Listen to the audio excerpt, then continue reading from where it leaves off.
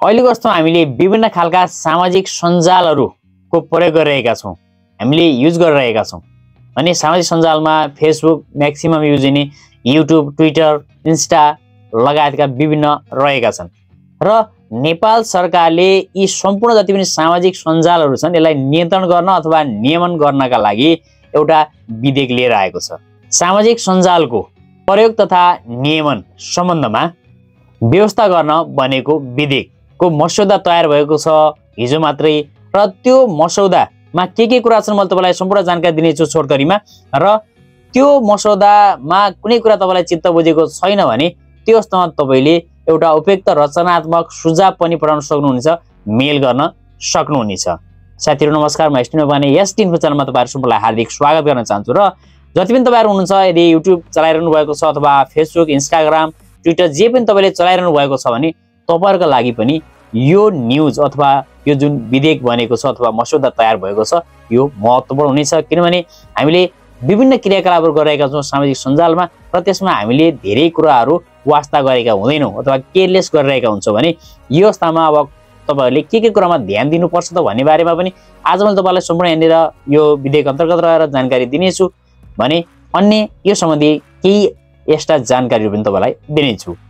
म अहिले यहाँनिर सञ्चार तथा सूचना प्रविधि मन्त्रालयको वेबसाइटमा यहाँनिर आएको छु। यहाँनिर तपाईँले यहाँनिर ताजा समाचारमा विभिन्न देख्नुहुन्छ, जसमा विधेयकको मस्यौदा उप सुझाव उपलब्ध गरिदिनु हुन भनेर यसरी आएको छ। अब यहाँनिर म तपाईँलाई देखाउनेछु, यसमा क्लिक गर्दा बित्तिकै यस्तो खालको इन्टरफेस खुल्नेछ यहाँनिर। अब यहाँनिर तपाईँले एउटा पिडिएफलाई सेभ गर्नुपर्ने हुन्छ, विधेयकको मस्यौदा उप सुझाव उपलब्ध गराइदिनु हुन भनिएको छ। यहाँनिर यहाँ के भनेको छ भने सामाजिक सञ्जालको प्रयोग तथा नियमन सम्बन्धमा व्यवस्था गर्न बनेको विधेयकको मस्यौदा तलको लिङ्कमा राखिएको छ। प्रस्तुत विधेयक अध्ययन गर्नु भई रचनात्मक सुझाव यो सूचना प्रणालीमा अथवा प्रकाशित भएको मितिले 15 दिनभित्र यहाँनिर योमा उपलब्ध गराइदिन भनेको छ। यहाँनिर info@mocit.gov.nb तपाईँले यसमा मेल गर्नुपर्ने हुन्छ। जस्तै मैले यसलाई खोल्न गइरहेको छु, पिडिएफलाई डाउनलोड गरिदिनु होला र ओपन गर्नुहोस्। अब यसरी आएको छ सामाजिक सञ्जाल प्रयोग तथा नियमन सम्बन्धमा व्यवस्था गर्न बनेको विधेयक भनेर देखाइएको छ।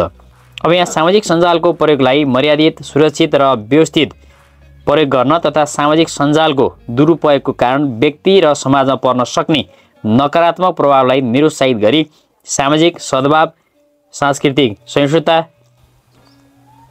र सुशासन प्रवर्धन गर्न सामाजिक सञ्जालका प्लेटफर्म सञ्चालक र प्रयोगकर्तालाई जिम्मेवार र जवाबदेही बनाई सामाजिक सञ्जालको सञ्चालन, व्यवस्थापन तथा नियमन गर्ने सम्बन्धमा आवश्यक कानुनी व्यवस्था गर्न वाञ्छनीय भएकाले भनेर यसरी सङ्घीय संसदले यो ऐन बनाएको छ भनेर यसरी दिएको छ, हेर्न सक्नुहुन्छ। यहाँनिर विभिन्न कुराहरू रहेका छन्, परिभाषाहरू रहेका छन्। तपाईँले शैलीसँग वेबसाइटमा गएर हेर्नु होला। म तपाईँलाई केही कुराहरू यसका महत्त्वपूर्ण कुराहरू म यहाँ देखाउने छु। अलिकति तल लगे मैले यहाँनिर 18 पेज गइरहेको छ। यहाँनिर सामाजिक सञ्जाल व्यवस्थापन केन्द्रको काम, कर्तव्य र अधिकारहरू पनि दिएको छ। सम्बद्ध निकायहरू कुन पक्षहरू यहाँनिर सम्बन्धित छन् भन्ने कुरा पनि यहाँ देखाएको छ। अब अलिकति तल जाउँ, यहाँनिर सामाजिक प्लेटफर्मलाई दर्ता गर्नुपर्ने भनेर यसरी देखाएको छ, जसमा के छ भने सामाजिक सञ्जाल व्यवस्थापन केन्द्रमा निवेदन दिनुपर्ने छ भनेको छ। यहाँनिर यसरी रहेको छ भने अब अलिकति तल जाउँ, पुनः दर्तालाई नवीकरण र दर्ता खारेजका कुराहरू पनि यहाँनिर राखिएका छन्।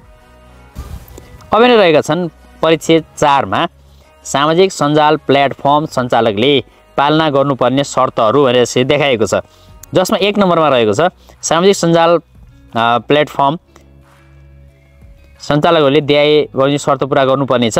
1 मा प्रचलित कानुन विपरीतका सूचना, विज्ञापन र सामग्रीको प्रसारण रोक्ने गरी सामाजिक सञ्जालमा एल्गोरिदम कलन विधि विकास गर्ने वा अन्य उपाय अवलम्बन गर्ने यहाँनिर यो शर्तहरू हुन्। 2 नम्बर सामाजिक सञ्जाल प्रयोगकर्ताका वैयक्तिक विवरणको गोपनीयता कायम राख्न आवश्यक सुरक्षा मापदण्ड अवलम्बन गर्ने र त्यस्ता विवरण सार्वजनिक गर्न वा अन्य प्रयोजनका लागि अथवा प्रयोजनमा प्रयोग गर्न नहुने। सामाजिक सञ्जाल प्रयोगकर्ताको हित र सुरक्षाको लागि आवश्यक सचेतना र शिक्षामूलक सामग्री सामाजिक सञ्जाल प्लेटफर्ममा निरन्तर रूपमा प्रकाशन वा प्रसारण गर्ने।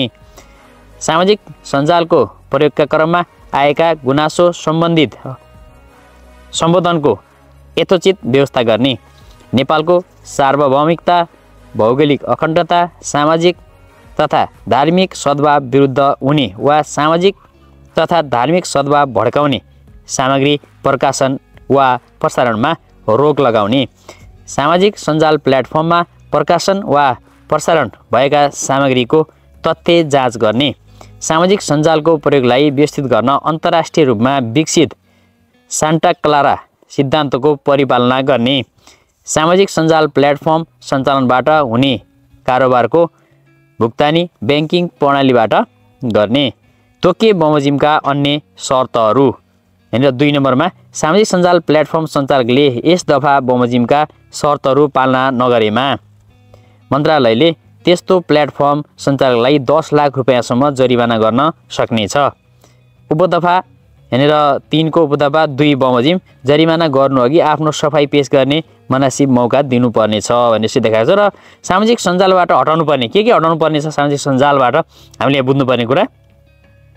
सामाजिक सञ्जाल प्लेटफर्म सञ्चालकले सामाजिक सञ्जालमा प्रकाशन वा प्रसारण भएको देखाएको कुनै सामग्री तोकिएको अवधिभित्र सामाजिक सञ्जालबाट हटाउनु पर्नेछ। क नम्बरमा यहाँनिर दिएको छ विपरीत सामाजिक सञ्जालमा प्रकाशन र प्रसारण भएको भनी जानकारीमा आएको वा गुनासो प्राप्त भएको सामग्री यदि चाहिँ अन्य च्यानलमा अथवा अन्य पेजमा सामाजिक सञ्जालमा त्यसरी प्रसारण भइसकेको छ अथवा त्यस्तो गुनासो आएको छ भने त्यसलाई हटाउनु पर्ने हुन्छ।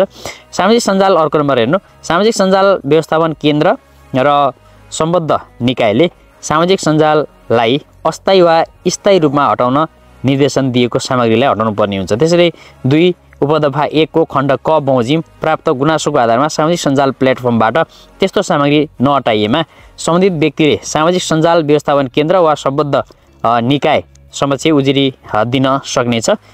त्यस्तै त्यो बमोजिम प्राप्त उजुरी उप जाँचबुझ गर्दा त्यस्तो सामग्री हटाउन मनासिब देखिएमा सामाजिक सञ्जाल व्यवस्थापन केन्द्र वा सम्बद्ध निकायले त्यस्तो सामग्री हटाउन सम्बन्धित सामाजिक सञ्जाल प्लेटफर्मको सम्पर्क बिन्दुलाई निर्देशन दिन सक्नेछ। यसरी यहाँनिर रहेका छन्। साथै यहाँनिर अन्तिममा एउटा रहेको छ यस दफा बमोजिम सामाजिक सञ्जाल प्लेटफर्मबाट हटाउन निर्देशन दिएको सामग्री नहटाउने सामाजिक सञ्जाल प्लेटफर्मलाई मन्त्रालयले पटक्कै पछि 10 लाख रुपैयाँसम्म जरिवाना गर्न सक्नेछ। यदि हटाइएन त्यो भने त्यो अवस्थामा प्रत्येक पटक जतिचोटि हटाएन त्यो प्रत्येक पटक चाहिँ 10 लाख रुपैयाँ जरिवाना गर्न सक्नेछ। तर त्यसरी जरिवाना गर्नुअघि आफ्नो सफाई पेश गर्ने एउटा मौका चाहिँ दिइनेछ भनेर यसरी दिएको छ। तपाईले यो सम्पूर्ण लाई हेर्न सक्नुहुन्छ। सामाजिक सञ्जाल प्रयोगकर्ताले पालना गर्नुपर्ने नियमहरू यहाँनिर रहेका छन्। अरूलाई होच्याउने नियतले अपमानजनक शब्द सर्वविदृश्य तस्बिर ट्रोल बनाई घृणायुक्त अभिव्यक्ति गाली बेइज्जती वा हेट स्पिच मानिने कार्य नगर्ने भनेको चाहिँ यहाँ पालना गर्नुपर्ने हो। तपाईँ हामीले पनि मिथ्या सूचना भ्रामक सूचना दुष्प्रचार सूचना तोड मडोड गरी प्रकाशन वा प्रसारण नगर्ने प्रचलित कानुनले निषेध गरेका वस्तुहरूको विज्ञापन तथा कारोबार नगर्ने। जस्तै 1x बेटहरू डिजिटल जुन कारोबार थिए नेपालमा भ्यालिड थिएनन् त्यस्ता खालका क्रिप्टो करेन्सीहरू यहाँनिर केही समय पहिला नेपालमा पनि धेरै व्यक्तिहरू चाहिँ समातिनु भएको थियो। त्यस्ता कुराहरू यहाँनिर गर्न पाइने छैन भनेको छ। र प्रचलित कानुनले निषेध गरेका क्रियाकलाप नक्कल वा सेयर पनि गर्न पाइने छैन। नेपालको सार्वभौम सत्ता भौगोलिक अखण्डता राष्ट्रिय सुरक्षा राष्ट्रिय एकता स्वाधीनता स्वाभिमान वा राष्ट्रिय हित वा सङ्घीय एकाइ बीचको सुसम्बन्धमा प्रतिकूल असर हुने गरी वा वर्गीय जातीय धार्मिक क्षेत्रीय साम्प्रदायिक र यस्तै अरू कुनै आधारमा घृणा द्वेष वा अपहेलना उत्पन्न हुने कुनै काम कारबाही गर्न वा गराउन वा त्यस्तो गर्ने उद्योग गर्न र वा दुरुत्साहित अथवा दुरुत्साहन गर्न वा त्यस्तो काम गर्ने षड्यन्त्र गर्न वा विभिन्न जाति वा सम्प्रदाय बीचको सुसम्बन्धमा खलल पार्ने विषय सामाजिक सञ्जालमा सम्प्रेषण गर्न नहुने। त्यसै 4 नम्बरमा तोकिए बमोजिमका अन्य शर्तहरू पनि यसरी हेरेर दिएका छन्। तपाईँले सम्पूर्ण हेर्न सक्नुहुन्छ। यहाँनिर अडियो भिडियो लगायतका सामग्री प्रकाशन गर्न र सोको share like repost live broadcast subscribe comment tag hashtag गर्ने लगायतका कार्य गर्न बाधा पुग्ने छैन भनेर यसरी दिएको छ। अब यहाँनिर 2 उपदबा 1 मा कुनै कार्य अन्य व्यक्तिले गरेको कुरा जानजानी share like report live broadcast tag mention subscribe र कमेन्ट गर्ने लगायतका कार्य गर्न वा गराउन हुँदैन भनिएको छ यहाँनिर। त्यसै गरेर 3 नम्बरमा यहाँनिर यस दफामा अन्यत्र जुनसुकै कुरा लेखिएको भए तापनि सामाजिक सञ्जालमा प्रचलित कानुन तथा सार्वजनिक सदाचार र नैतिकताको प्रतिकूल नहुने प्रकृतिका सूचनामूलक तथ्यपरक शिक्षामूलक अध्ययन र अनुसन्धानात्मक तथा सञ्चारजन्य विवरण शब्द चित्र सङ्केत अडियो वा भिडियो लगायतका सामग्री प्रकाशन वा प्रसारण गर्न र सोको share like repost live broadcast subscribe त्यसै गरेर कमेन्ट ट्याग ह्यासट्याग गर्ने लगायतका सम्पूर्ण कार्य गर्न पाइनेछ, कार्य गर्न बाधा पुग्ने छैन भनेको छ। त्यसैले साइबर बुलिङ वा अनलाइन बुलिङ गर्न नहुने भनेर यसरी पनि आएको छ। तपाईँले सम्पूर्ण कुरा हेर्नुपर्ने हुन्छ। सम्पूर्ण कुरा मैले हेरेर भनेर सम्भव पनि छैन। बेनामी वा छलबेदी पहिचान फेक आइडी बनाउन नपाइने भन्ने कुराहरू पनि रहेका छन्। सामाजिक सञ्जालमा सामाजिक सद्भाव र सहिष्णुतामा आँच आउने कार्य गर्न नहुने भनेर यसरी चाहिँ आएको छ। त्यसै गरेर सामाजिक सञ्जालमा बालश्रम मानव बेचबिखन बहुविवाह बालविवाह वा जातीय छुवाछुतलाई प्रोत्साहन गर्न नहुने। त्यसै गरेर सामाजिक सञ्जालमा बालबालिकालाई हानि पुर्याउने सामग्री प्रकाशन वा प्रसारण गर्न नहुने, महिलालाई हानि पुर्याउने खालका प्रकाशन वा प्रसारण गर्न नहुने, लागु अवसर सम्बन्धी अथवा त्यो कारोबार सम्बन्धी प्रसारण गर्न नहुने, जुवा तासहरू सम्बन्धी नहुने, आतङ्कवाद सम्बन्धी विषयवस्तुलाई प्रसारण र प्रकाशन गर्न नहुने, कसैको आइडी तथा सूचना ह्याक गर्न नहुने। यी सबै कुराहरू छन् होइन स्पष्टीकरण को कुरा रहेको छ। र फिसिङ वा इम्पोस्टर स्क्याम गर्न नहुने। हामीले देख्छौँ फिसिङ विभिन्न वेबसाइटहरू मार्फत विभिन्न खालका डेटाहरू चाहिँ चोर्ने काम पनि भइरहेका हुन्छन्। र विवश तस्बिर भिडियो पोस्ट वा सेयर गर्न नहुने, कुनै काठमाडौँ गरेका त्यस्ता खालका भिडियोहरू पोस्टहरू सेयर गर्न नहुने, निर्वाचनलाई प्रभावित पार्न नहुने, विवादको समयमा अफवाह फैलाउन नहुने, त्यसै गरेर अश्लील मिथ्या वा भ्रामक सामग्री प्रसारण गर्न तथा प्रकाशन गर्न नहुने, मानहानि गर्न नहुने, अर्का कुरा सुन्न वा ध्वनि अङ्कन गर्न नहुने, गोप्य कुरा प्रकट गर्न नहुने, त्यस गरेर तस्बिरको स्वरूप बिगारी प्रकाशन वा प्रसारण गर्न नहुने, अनुमति बिना एकको तस्बिर अर्कोलाई दिन वा बिक्री गर्न नहुने, गाली बेइज्जती गर्न नहुने। लास्टमा स्पष्टीकरण भनेको यस दफाको प्रयोजनका लागि कसैले यदि होचाउने नियतले अथवा अपमानजनक शब्दको प्रयोग गरेमा गाली गरेको मानिनेछ भनेर गरेको छ। त्यसै वैयक्तिक गोपनीयता भङ्ग गर्न नहुने। यसरी रहेको छ। अब कसुर र सजाय यो अवस्थामा के हुने भन्ने कुरा रहेका छन्। मैले सरस्वती डिसिप्लिनमा पनि धेरै कुराहरू यहाँ देखाएको छु। तपाईँले पिडिएफलाई नै डाउनलोड गरेर शैलीसँग यी सम्पूर्ण कुराहरूलाई अध्ययन गर्न सक्नुहुन्छ।